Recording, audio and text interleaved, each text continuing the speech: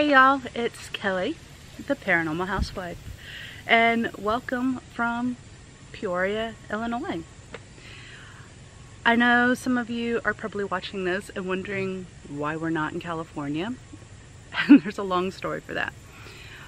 Since the last video I posted up back in April, March, a while ago, the video of us making a welcome basket for our neighbor, a lot of things have happened. A lot. One of the big things is I've had gastric bypass.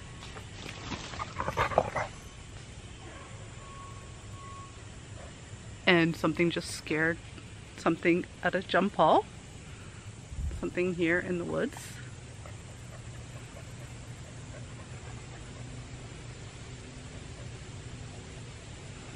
Okay. Anywho, back to what I was saying. I had gastric bypass. I've lost about 60 pounds since May. Yay. Still have a long way to go, but hopefully y'all can tell a little bit of a difference since last time y'all saw me. Then in July, we had our house completely packed up. The movers came, got everything. And me and Jeremy and our pets moved into a hotel for a few days with the expectation that we would be checking out of his command and moving to California at the end of the week. Clearly that didn't work. About 3 days before he was supposed to check out of his command, we found out that an extension that he filed for back in June still had not been approved, and that we couldn't leave his command, or he couldn't leave his command until that extension had been approved. So they gave him the option of either going back to recruiting duty or finding some place to stay, since we were living in a hotel and that's pretty expensive. So we went and stayed with my mom. After being there for about 2 weeks, they kicked back the extension saying there was a page missing, and they actually wanted him to do a re-enlistment. So he did the paperwork for the re-enlistment, submitted that. 2 weeks after that, we found out, because of how late the re-enlistment had been submitted, it had to be approved by a re-enlistment board. The downside to that is, well, the board meets sometime in October through December. There's not even set dates as far as I'm aware of right now. So we had to come back to Illinois after being in North Carolina for a month. And Jeremy is recruiting again. This time we are living in Peoria, which is about an hour west of Champaign, where we were at before. And I love Peoria. Peoria is gorgeous. A lot of history here. The way that they have a lot of things set up reminds me of like the Wilmington area, actually, Wilmington, North Carolina. So I feel very at home here. There's a lot of new haunted stuff for me to check out, one of which is the cemetery. If you want to know what is so special about the cemetery and what goes on here, I will drop the link to the blog post down below. Well, by the time this video goes up, it would have come out yesterday. So yeah, go check it out and read about the hauntings that have happened here. Excuse me, I'm so sorry. But yeah, me and John Paul are hanging out here trying to find one particular grave. And hopefully we can find it. So far we haven't had any luck. But yeah, as far as we can tell, we may be here in Peoria until mid-December, which I'm really hoping is not the case, because we just have a suitcase each of summer clothes. All of our winter stuff is in California with the rest of our furniture. And I really don't want to have to buy all new winter stuff just because we're going to be here for a couple of weeks or months. So I don't know. Who knows? I might go back to North Carolina when it starts snowing, because I don't like the snow. I like small amounts of snow, like a dusting, maybe an inch or two, but we'll see. John Paul's just enjoying the ride and exploring places with me. We've got him set up in a new daycare, which is really cute. Like, it's super cute. It's all like camping themed, and they call him a camper. It's really adorable. In a previous post on my blog, I talked about some exciting things that I have coming up, such as a dinner and presentation by Troy Taylor, who is a paranormal author that lives in Decatur. And he's going to be talking about the St. Louis exorcism. If you don't know about that, I will drop that link as well, because I did discuss that case a couple of years ago on my blog. And I'm interested to see if he has anything new to talk about, or has a different view of things than I do. It would just be really fun, and to actually get to meet him would be amazing. I've read a lot of his books, especially since we're out here in the Midwest, and that's what he talks about the most, is paranormal stuff in the Midwest. And then another thing that I have going on in October is there is a paranormal investigation and horror movie festival in Nauvoo, Illinois, which Nauvoo I've wanted to go see because Mormon history is really interesting to me. I'm not Mormon, but I do read the Bible with some sisters from the Church of Latter-day Saints.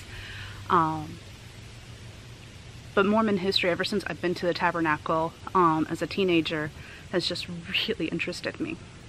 So I'm excited to go there just to check out their temple there, but also because of the festival.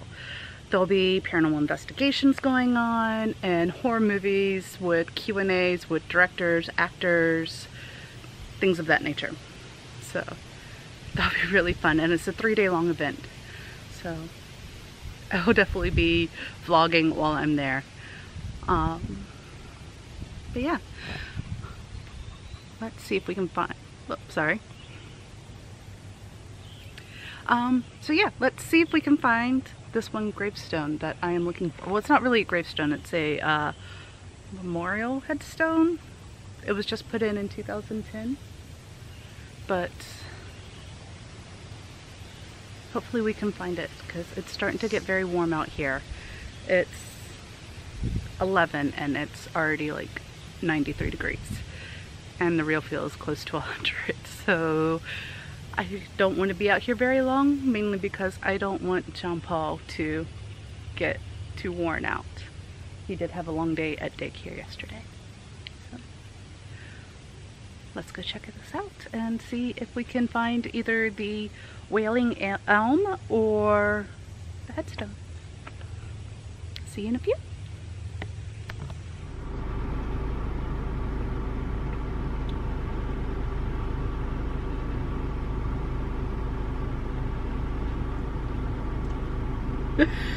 So, John Paul is in the back seat. We just got back in the car. He let me know that he was getting too hot, which I don't blame him. We've been out here for over an hour looking for this one particular headstone, and unfortunately we weren't able to find it,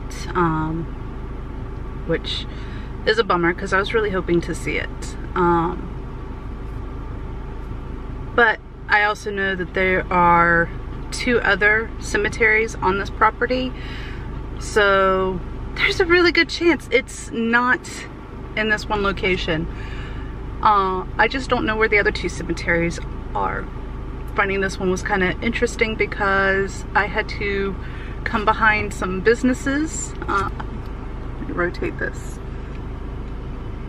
I don't know if you can see that, but it's like, yeah. This is like a bunch of warehouses back here, and it's just this one little dirt road that goes back here, and I don't know where the other two cemeteries are. I'm going to have to see if I can find out. And while looking for the wailing elm tree, I realized I don't know what an elm looks like. So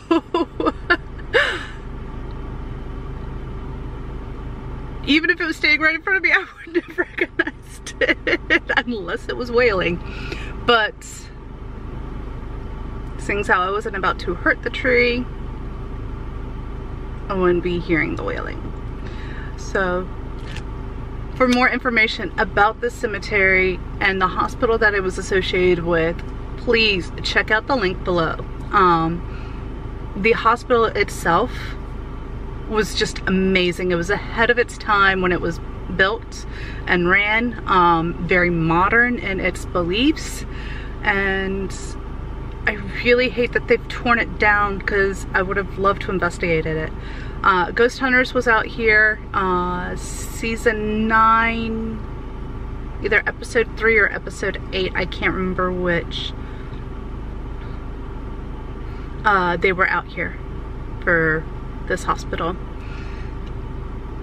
and I plan on going home and watching that episode right now because I still need to type up the blog post. I'm a little bit behind, if you can't tell, but by the time this video comes up, the blog post would have come out the day before, so I would have got my work already done. Yeah, we've only been in Peoria, well, I've only been in Peoria for a week. I came up a week after Jay did. So I've been having to do a lot of catching up on stuff, sorting things out, setting things up, dealing with rerouting our mail, which was being routed to California, now needs to be routed back to Illinois, but to a different PO box.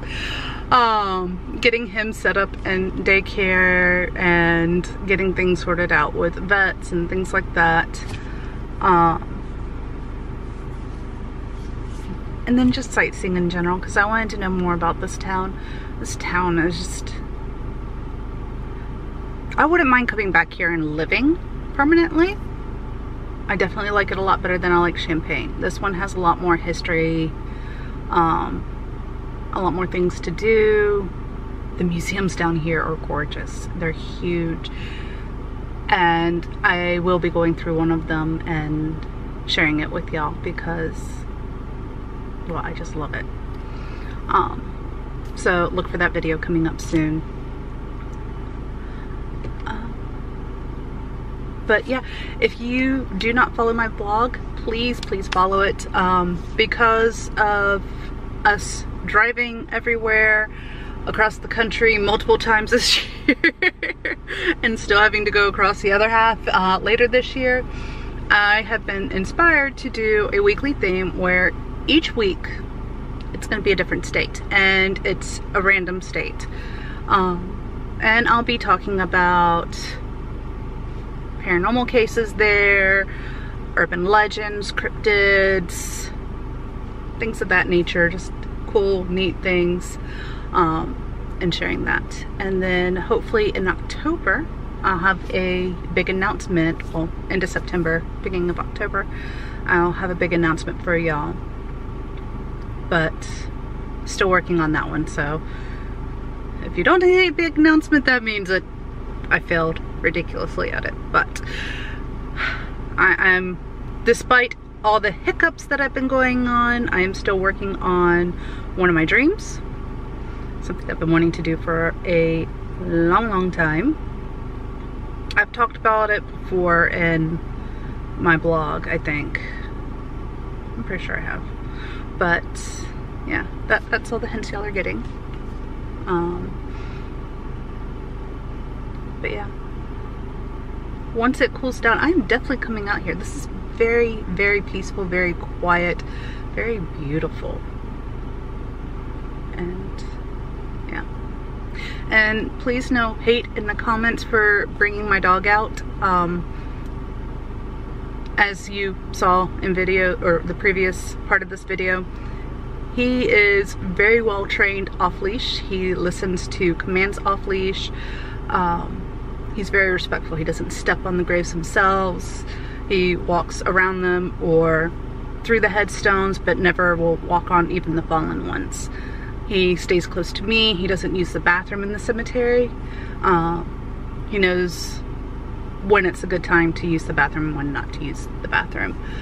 And he's just very respectful and quiet and very skittish. He got scared a few times by stuff in the woods.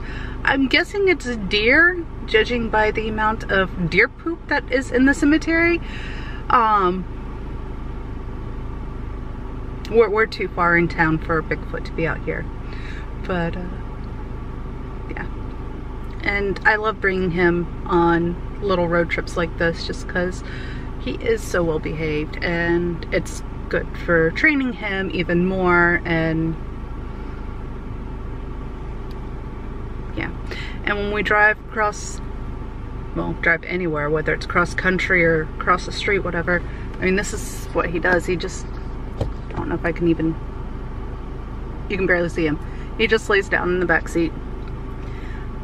Oh yeah, and as you could tell by his cuppy right there and the drink I was drinking earlier, we did stop by Starbucks.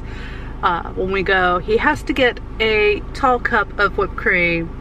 A little puppuccino is not gonna be enough for him, but since he is such a good boy, I don't mind getting him the tall cups. But if the baristas misunderstand and give us the small ones, we don't turn those down either. It's just, he prefers the tall ones. He's got to get a few good licks in to make him happy. But yeah, so you want to say goodbye to everybody, or are you just tired? Was this too much? Okay, we go home and take a nap. Hey y'all, back again. As you know from earlier, that I was unable to find the grave that I was looking for with John Paul, who's kind of in the back. You can kind of see him in the back seat. And actually last night after dinner, Jeremy came out and helped me go through the graves again just to make sure I didn't overlook it. So we did some research, found out possibly another location of one of the cemeteries. So we're gonna go and see if my research was correct and see if we can find the cemetery and find this one headstone. So wish us luck.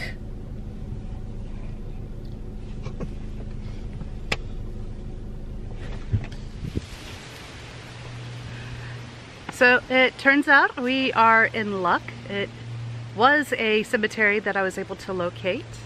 Let's just hope this is the correct cemetery. See? There's the cemetery that we were hoping to find.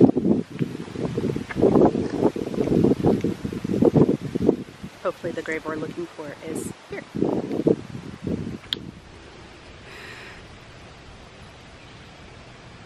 Jeremy and John Paul were able to find this right off the bat.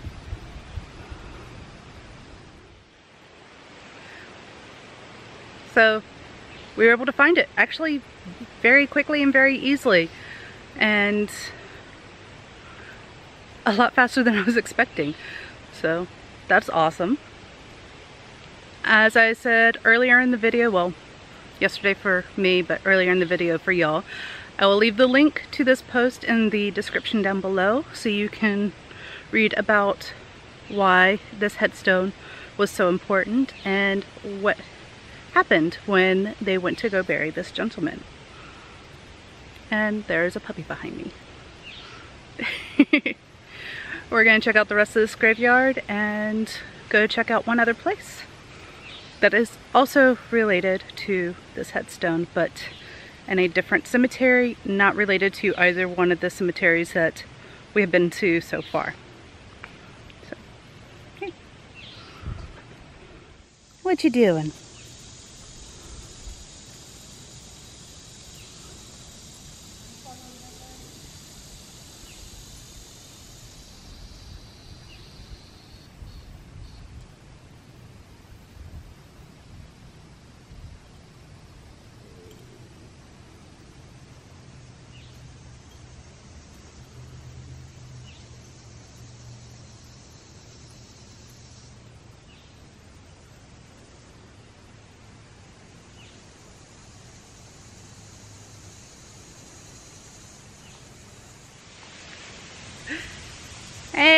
So we made it to Springdale Cemetery, and I think we found the headstone that we were looking for here. This cemetery, by the way, is massive, like probably one of the biggest ones I have ever seen, and I will definitely be coming back here when it's cooler to do some walking videos through the cemetery, showing you some of the really cool and interesting headstones that we have passed. And yeah, but this is just a very small part of it. Like in the very back. Yeah, it took us 10 minutes just to drive out here to find this one headstone. And yeah, and it's really cool. There's a lot of neat sections, and I will probably be doing multiple videos from here once it's a little bit cooler, just because it's so cool. Yeah.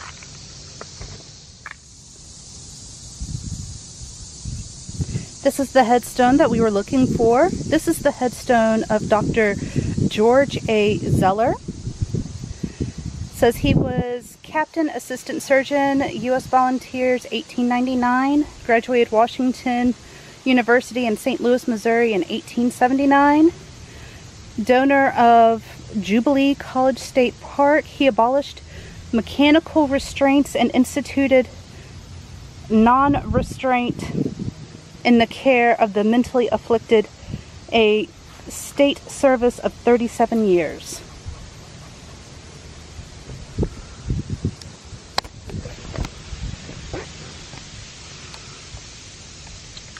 So that was the, sorry, my hair is a mess because of the wind.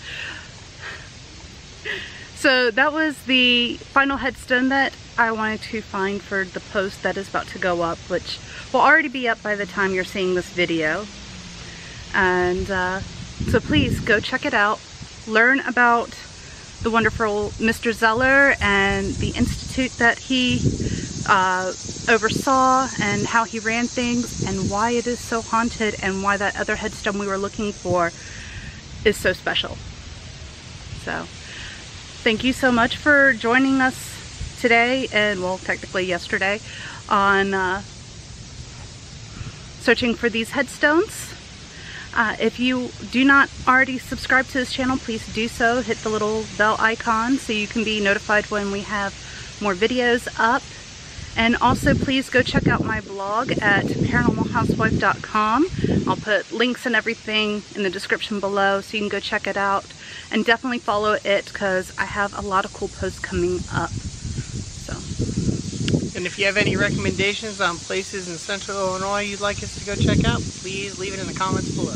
Yes, thank you. Y'all have a good one. Bye. Bye. What do you have to say to the viewers? Cuppies? You need all the cuppies? Okay.